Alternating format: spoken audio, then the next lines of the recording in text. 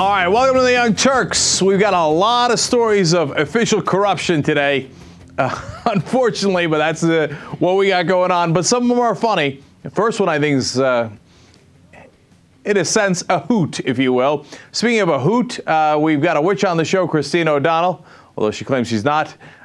So that's coming up in a little bit. In the second hour, Anderson Cooper loses it, and it is, that's actually very funny. New poll numbers out on President Obama. Disaster. Rick Perry, speaking of disasters, is creating disasters all over the country, and so is Tom Coburn. And we found a modern-day Harriet Tubman. So you're going to be very amused to find out who that is. So let's get started. This story is the perfect example of how our system is totally bought and paid for by the bankers and the corporations in this country. There was a guy by the name of Peter Simoni who used to work for Goldman Sachs back in 2008. Actually, he got that job after he worked for the Securities and Exchange Commission. After working for the government at the SEC, he stepped down and lobbied everybody at the SEC that he knew in favor of Goldman Sachs. Well, don't worry, he's back to protecting Goldman Sachs within the government now. So he steps down from Goldman Sachs. Where does he go? Well, he winds up on Darrell Issa's committee to do oversight of things like Goldman Sachs and Wall Street. And guess what? He winds up writing a letter. And that letter says, oh, you know what? The government and regulators are just being way too tough on banks like Goldman Sachs, trying to regulate their derivatives and how much margins they need to have. In other words, how much money do they need to have to make a certain derivatives bet. Now, that's what collapsed the economy in the first place back in 2008. Nothing is more important than that. And that is exactly what they want to keep taking risks with, because that brings them the most amount of money. It also brings us the most amount of risk. What's Darrell Issa doing in government oversight? He's doing the exact opposite, writing letters to regulators saying, back off. Don't do oversight. We want them to do whatever the hell they want. Now, what's interesting is Peter Simoni did not sign that letter. Peter Haller did. But wait a minute, why am I saying they're the same guy? Well, let's take a look at the pictures and see if we can tell the difference between Peter Simoni and Peter Haller. Well, you look at that. It appears to be the same damn guy. He officially changed his name when he left Goldman Sachs. And by the way, his job at Goldman Sachs was to influence regulators. He changes his name, then becomes a regulator under Issa. Issa, the Republican, of course, doesn't want to regulate the banks at all. He wants to give them whatever they want. Hires Haller, Peter Haller, to go and write a letter to the regulators saying, hey, back off. We don't want any regulation on this. That's how our government works. This kind of fraud and unbelievable corruption is how our government works.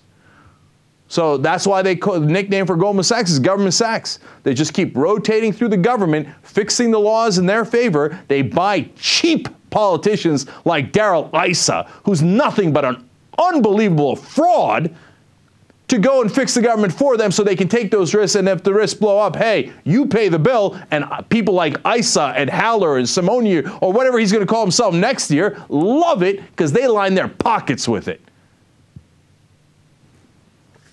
Deep and utter corruption.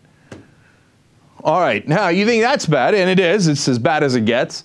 Well, this is becoming now done systematically. There's a group called HB Gary Federal. They're apparently a defense contractor. Now, you might have heard of this story before. Bank of America hired them, and they called them Team Themis to go after people who were talking about the WikiLeaks revelations. Now, remember, WikiLeaks was going to do leaks on Bank of America. Bank of America is significantly worried about that, so they hired these guys to go and smear reporters talking about them. One of the guys on the list was Glenn Greenwald of Salon. And so we found out about that. We saw the whole chart. We've shown it to you before on the Young Turks of all the different reporters that they targeted to smear. This is not speculation. We've got the emails. How do we get it? Anonymous hacked into them as they were trying to hack into the reporters, which was a huge win for Anonymous. I'm so glad that they did that. Now, it wasn't just Bank of America that was planning to do this. In 2010, U.S. Chamber of Commerce planning to do the same thing, planning to spend up to $2 million through Hunton & Williams, which is a law firm that was arranging all of this, to do persona management. And one of the things that they would do is not only hack into people's information to get information not just about them, but about their family, to try to figure out how to smear them in the press, but also to create fake people that then, you know, God knows what they could do with the fake people that are either infiltrating, that was the main objective, of groups that, like Anonymous or WikiLeaks or other groups or reporters or progressive groups. In fact, all of these were planned to infiltrate them so they can get information from them. One of the fake identities that they created was Holly Weber. And now Holly Weber was just online, and it was apparently a way to try to get information from people, pretending that as if they're this girl Holly Weber. Now, did they hire actual people to go out and pretend to be part of these groups? We don't know that yet. But new revelations are that partner companies Palantir, Burico Technologies described efforts to use social media to hack into computers, find vulnerabilities, and go after organizations that were critical of the Chamber of Commerce. Because if you go after the Chamber of Commerce, which represents all the multinational corporations trying to influence our politicians and set the rules in their favor, if you go after them or try to investigate them in any way, shape, or form, well, you are targeted for smearing and character assassination. This is what they're up to. Thank God we've got somebody trying to figure it out. Of course, the press would go after corporations? Of course not. Now, of course, other than a few shows, like when I was on MSNBC and then here on the Young Turks, Dylan Radigan, outside of those shows, how much did this get in terms of press attention? Damn little. I mean, isn't this a major story that they're going to try to smear reporters who are actually trying to do their job? What little reporters there are doing their jobs. Maybe the rest of the press didn't cover it because they were so embarrassed they weren't on the list. Like, oh, you don't have to worry about the major press. No, the big newspapers and the TV stations. Well, obviously, they're not going to talk critically about the Chamber of Commerce or Bank of America or find out all the wrong things that they're doing, so you don't have to worry about them. Just smear the independent guys who are actually trying to do their job. That's what's going on in this country. All right, just when you think, oh, that's bad, I got another one for you. So, the SEC trying to pass some reform in the Dodd-Frank bill where they said, you know, in my estimation, incredibly weak legislation saying, hey, banks, could you, for example, if you're going to do derivatives trading, could you at least let us know what the trades were? We're not saying don't do it. We're not really even giving tough requirements on it. We're saying, pretty please, can you tell us what some of the trades were? And we still haven't gotten that, and a lot of the rules have been delayed for 6 months. Well, they did have one rule, though, and it was on behalf of shareholders. And now this is really interesting because shareholders are the ones that are supposed to own the company, right? So what the SEC said is, in applying Dodd-Frank, hey, maybe the owners of the company should get the vote on who's on the board and who runs the company a little bit more effectively than they do today. Oh, no, we can't have that. Now, you see, corporations will fight that first, and they did. They went to court on it immediately. Why? But theoretically, shouldn't they want to represent their owners?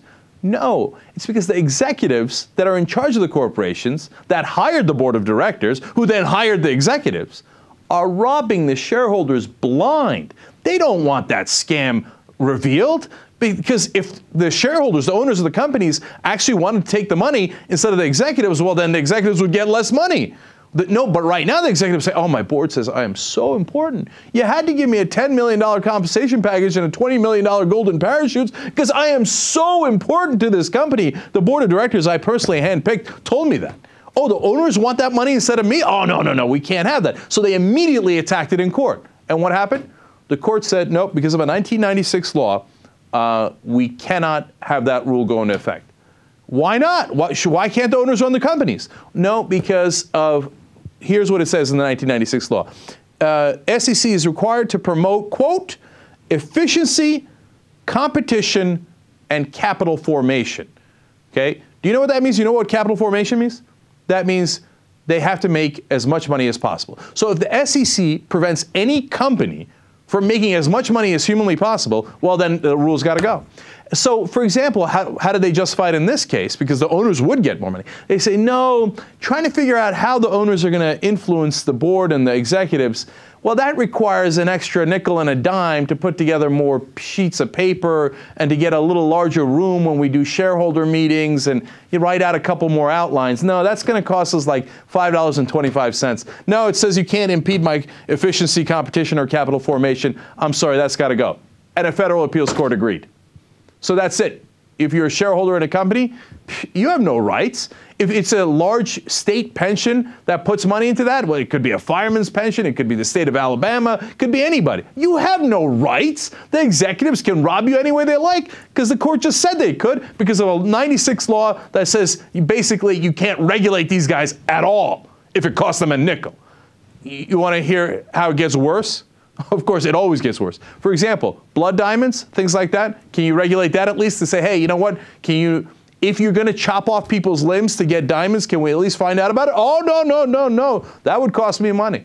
They're suing to make sure that doesn't go into effect. Last one, this is one of my favorites, and there's a million of these. Whistleblower complaints. If a whistleblower shows that you're doing something wrong, like fraud, something that's criminally wrong, no, can't have it. Well, obviously that would cost me money. If you found out I'm a criminal, of course that would cost me money. So no, we're going to bring that to court and saying that will hurt our efficiency to have whistleblowers actually tell the government or the press about what criminals we are or what kind of fraud we're doing on investors or shareholders or clients or customers. So no. You have to erase that law as well. So whatever tiny little reform got passed in Dodd-Frank is going to get wiped off the record books because of this 96 law that they got passed through their lobbyists and all those appeals court judges nominated, most of them, a lot of them, certainly by Republicans, some of them by Democrats, to say, absolutely, Mr. Corporation, you're not just a human being. You don't just have the rights of human beings. You have extra rights. You have the right to make as much money as possible and commit as much fraud as you like and make sure that the owners of the company don't even see any of it, just as long as the executives get that much richer. That's the system we have. Fundamental corruption. You want to see a great example of that? Bart Chilton is a guy who is actually trying to do the right thing. He's a Democratic commissioner at the SEC. He's the one trying to push forward and actually say, hey, wait a minute, we got to get this under control. But he had a great quote at the end of this New York Times story. And I think he summarized what's going on in Washington perfectly. Listen to what he said. Quote, there's an old saying in Washington that if you're not part of the solution, there's plenty of money to be made being part of the problem. Nailed it. That is exactly it. Sometimes I get discouraged. We got to throw this whole system out, man. We got to overturn the apple cart. These guys are, in a revolving door of how to screw us harder and get richer and richer doing it. And look, Democrats are horrible. I've gone over it a million times. But every Republican, every stinking one of them, with the possible exception of Ron Paul, can't wait to give these corporations every single thing that they want and make sure they rob the middle class to do so. And investors and shareholders. Look, I'm going to take a break here. When we come back, we're going to do some lighter stories. Christine O'Donnell works out of an interview. That's great. Dingbat that she is. And then all this is bad. Wait till you get a load of Rick Perry. If Rick Perry comes in charge, it's over. OVAH, okay? Then there's no hope in any kind of politics if Rick Perry wins this election. I'm going to show you exactly why when we come back. All right, back on the Young Turks. We've got a lot of great stories ahead for you guys. Go. 3 years ago, 21-month-old Cannon Tipton was a little pint-sized preacher, okay? He wanted to preach in front of his church. Now, keep in mind that his father is a preacher, so he grew up, well, he's only 21 months old, but he saw it his entire life. Mm-hmm. Now, he's completely mimicking it, and it's hilarious and scary at the same time. All right, let's watch.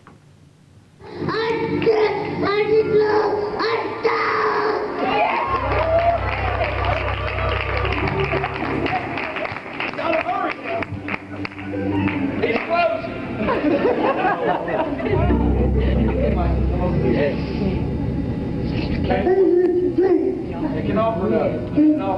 Uh-oh. One God. One God. In Jesus' name.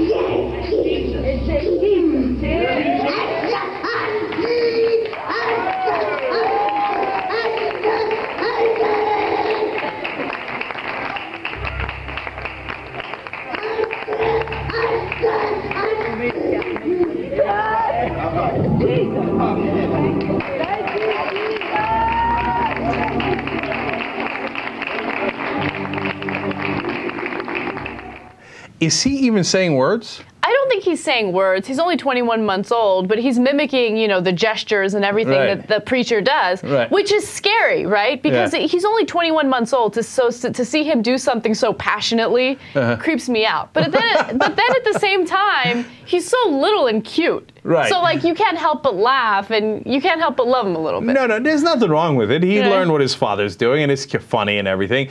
But it's funny what a reflection it is of the adults, right? Because the adults going, right? But he gives you a sense that these preachers are, in essence, entertainers. You see what I'm saying? They're putting on a show. Yes. And the words don't really matter. The 21-month-old figured it out. He's like, what matters is the So it was cute and a little telling of the adults, at least. Yeah, it is definitely telling. I love how animated he is, and like his gestures are the best. Yeah, yeah. Like, just calm down. But that's how you get people riled up, you know, and get them excited about the Holy Ghost. Say it with me, Jesus. Okay, I have something here, but I can't find it. All right. Anyway, before we move on, a little quick note here. You know, today I was reading about the Christian Dominionists, okay? And Michelle Bachmann is definitely one. Rick Perry appears to be one. And these guys are lunatics who want to take over the government, and they call it the Seven Mountains. They want to take over not just the government, but entertainment and all these different fields, and they believe Christians should be ruling the world, and the non-Christians obviously shouldn't, okay? Very, very scary stuff. And I have some quotes that I'll maybe do on tomorrow's show for you guys to give you a sense. But you know who started the whole movement? R.J. Rushdoony, which a lot of our viewers probably do know, right? Because I've seen his name come up a great number of times in the articles that I've read. So I was like, Rushdoony, that's kind of an interesting name. So today, for the first time, I looked it up to see what his background was. Is he Armenian? No, because I was thinking, like, is he Arab? But that would be kind of ironic, wouldn't it? You know, to have an Arab leading this thing of, like, Christians dominating the world, right? No, it turns out you're right. He's Armenian. Oh, great. You know, Armenia was the world's...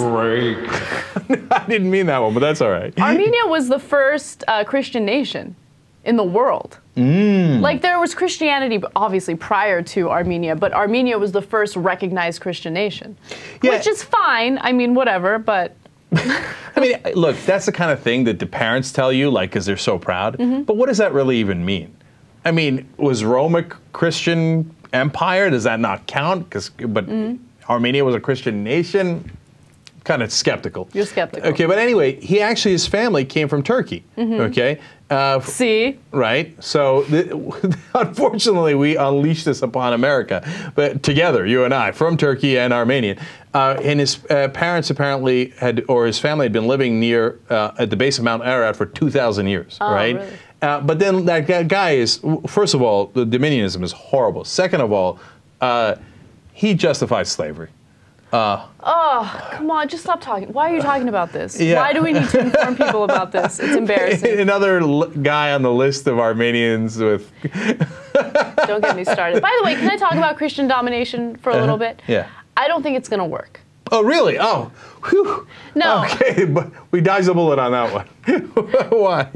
Look, not only is it not going to work now for the short term because all of these political candidates are crazy and people can see right through them, but because religion is something that's really fading among new generations. Like people in my generation, people in future generations, they're becoming less and less religious. There's actual data that shows that. Right, so definitely. Is your Christian domination going to work? Doubt it. Yeah, no question. And a Christian right does not poll well at all. So, and now there's a new story out that we didn't do today about how the Tea Party is actually another way of saying Christian right, that they're almost the same people. We didn't do this story because I didn't love the numbers behind it. I wanted it to be better. I wanted it to be a more solid connection. But the general idea was that is that these guys, the guys who say they're Tea Party, they've been tracking people since 2006. There's a story out of the New York Times, and they're the same guys who've been filling out the questionnaires. Now, it's a little questionable because it's just a few people that they're polling and then applying to the group, although polling works. You see that I have some questions about the numbers. But anyway, again, the general idea is that it's just a proxy for religious people, Christian right? And it's not a tiny percentage of the country. It's just like a solid chunk, but it's about 20%. And the rest of the other 80% aren't buying it. And that's what Anna's alluding to. And that part is true. Right. And so, it gives me a little bit of hope that Rick Perry stuff is not going to play well in a general election. So let's hope. On the other hand, George Bush won. So, all right, what's next? Parents in New York are losing custody of their kids if they get caught with a small amount of marijuana. Now, hundreds of parents have been investigated by the child welfare system if they find marijuana. And what happens is the kids are taken away from them, they're being investigated, and if they do not pose an imminent threat to the children, in most cases the kids are brought back to the parents. However, you're seeing more and more cases in New York where parents are getting caught with marijuana. They have no prior criminal record, nothing like that, but they lose complete custody of their children. Okay, now one example of someone who did not lose custody of her kids but had to go through obstacles just to get her child back is Penelope Harris. She's from the Bronx. She was found with 10 grams of marijuana, which is about 1/3 of an ounce. Okay, and what happened to her was she was investigated. Her own boy was taken away from her. The boy wasn't returned for a week while investigators gave her a drug test, looked through all of her stuff to make sure that she didn't pose a threat to her son. The son was returned to her. However, she had a niece living with her. The niece was taken away from her and placed in foster care for over a year. Even though she had no criminal record, she didn't have marijuana in her system, it turns out that her boyfriend, her live-in boyfriend, had that marijuana for personal use. They told her, look, we'll give you your son back if you promise that you get rid of the boyfriend. He never comes back. She listened to them. She complied. She had to go through therapy, even though there was no drugs found in her system. It's insane. I know people who have worked in social services in LA. And when it happens in Beverly Hills, because you think people don't take drugs in Santa Monica or Beverly Hills or Brentwood and all the nice places, of course they do, right? So they start the investigation. Those people show up with lawyers. They immediately end the investigation. When it happens in Compton or other parts of South LA, they don't show up with lawyers and they go, okay, that's it. Good luck to you. This, and this, okay? And then you got to go through all these procedures. Sometimes you get your kids taken away, et cetera. Taken away for life, like if you get the wrong person, if you get the wrong person, a lot of people understand the dynamics at hand, but some people are like, nope, that's the rules, that's the rules. Oh, there's a lawyer, oh, forget it, we're not going to do it. Okay, because they run away from that. That's how being rich helps. She's a woman from the Bronx, and she had a little marijuana. Over. The child welfare system in New York is actually being harder on people who get caught with marijuana than the actual legal system. Okay, the rules and the laws in New York are not that harsh, which is fascinating. Another thing that I found interesting, and this is something that was mentioned by the New York Times, they say overall the rate of marijuana use among whites is twice as high than compared to blacks and Hispanics, right? However, the white people who get caught with the marijuana never get prosecuted, never get investigated. All of the cases that we're talking about now, or the majority of the cases we're talking about now, are black or Hispanic parents. Right. Look, you get those disparities partly based on stereotypes, partly based on income, partly based on all these things. But in the end, who gets screwed? Minorities get screwed in this case. And then if you point that out, they go, oh, you're whining about race. Yeah, but when somebody's kids get taken away, when they shouldn't have gotten taken away, that's not whining. That's, hey, that's a real problem we got to address, right? I mean, think about it, right? I got a kid now. Now, I'm not a big pot guy. I think it should be legalized, but that's an ideological thing that I have. It's not like I'm one of those who are advocates who want to make pants out of hemp, right? I don't care, right? It's not a personal thing for me, right, in that sense. But I've smoked pot in the past when I was younger, right? Just like, hey, I'll try it, why not, right? So that's no big deal. If I tried it today, when I got a kid, what, that's it? They're going to take my kid away? Are you kidding me? Yes. I would be in a rage that you could not control. In some of these cases, you don't even need to be caught with pot, okay? In a lot of these cases, if you have admitted to smoking pot in the past, they can investigate you to make sure that you are not a threat to your own children, that you are not neglecting your own children. All right, so if I'm 41 and I smoked pot when I was 25. We got to take Prometheus away. Yeah, well, we got to look into it. Man, that makes me so angry, man. What kind of a bizarre, horrible police state have we become? Man, if only there was a piece of shit with a flat top and gap tooth, a Harriet Tubman-like figure that could come and rescue black folks from this injustice of Democrats controlling us on a fucking plantation. Where is that motherfucker I can slap? No, Alan West, I'm sure, cares a lot about this. He's spending a lot of time working on these issues. He went down to the Bronx to make sure to get her kids back. Like he could give a flying... Well, yeah, I mean, that's such a great point by JR. On which of these issues is Alan West working on? On which one? Name it. Anyway, all right. I had no idea I was going to get this angry at this show. Okay, but a lot of stories have ticked me off. All right, what's next? Jessica Beagley of Anchorage, Alaska, has an unusual way of disciplining her son. Now, she confessed to the way that she disciplines her son on the Dr. Phil show, and she got a lot of criticism for it. So we have that video for you guys now, and then I want to have a discussion with you as to whether or not she did something that could be considered criminal. We will have that discussion. We will have that discussion. Let's All right. watch. Burning hot sauce poured on a 7-year-old boy's tongue. Open. Close your mouth. Followed by a freezing cold shower. You are to do what you are told. Punishment from his own mother for throwing pencils at school and then lying about it. Jessica Beagley, his adoptive mother, sent the video to Dr. Phil for a segment called Mommy Confessions. We have tried timeouts, spanking, a lot of different things. I don't know what to do with him. But now she may end up being punished. Viewers flooded the Anchorage Police Department, where her husband is a patrol officer, with calls after the show aired. Beagley now faces charges of misdemeanor child abuse. Nothing that Jessica has done is criminal. If you give your child food that has hot sauce on it, maybe they eat Mexican food, does that mean it's child abuse? Yeah, no way. Not guilty. Yeah, I'm going to say not guilty. Criminal charges are ridiculous. Child abuse charges are ridiculous. You know, you're a parent. I think you should be able to punish your child in any way that you see fit, as long as you're not physically harming the child, okay? Cold water, it's going to be uncomfortable, but you're not going to kill your child by making them take a cold bath or cold shower. I wouldn't discipline my kid in that way, but who am I to say how she can discipline her kid? The thing that I found weird was that his punishment was being video recorded. Why was that being recorded?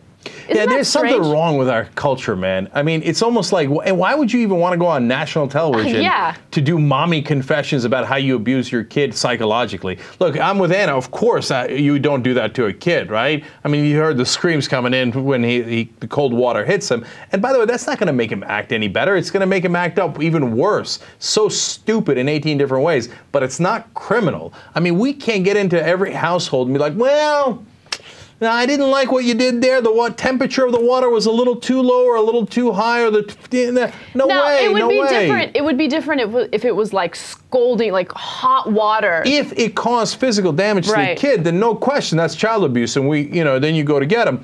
But if there's no physical damage there, you can't get into people's parenting like that. But it is sick that she taped it. She went on TV to almost get famous for this. There's something wrong in the culture, man. Of course it's criminal. Are we serious? Are we serious about this? Well, just because he doesn't have some welts left on him. Okay, say a kid gets his ass whooped with a belt. I got spanked growing up. I never had any marks or anything because it wasn't like vicious. But at the same time, I'm not out to spank my kids. The thing is if it doesn't last forever, if you don't have cuts on you, it doesn't eliminate it. Well, actually, it might be worse that you have psychological problems because you're thinking, do you want the cold shower?